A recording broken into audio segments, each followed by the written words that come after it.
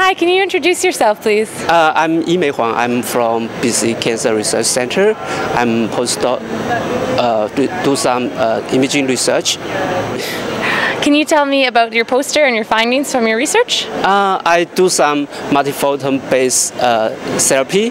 It's different from the conventional selective photolysis, and I would use the multiphoton absorption technique. It can many advantage in some penetrations and precise, and it can be treat some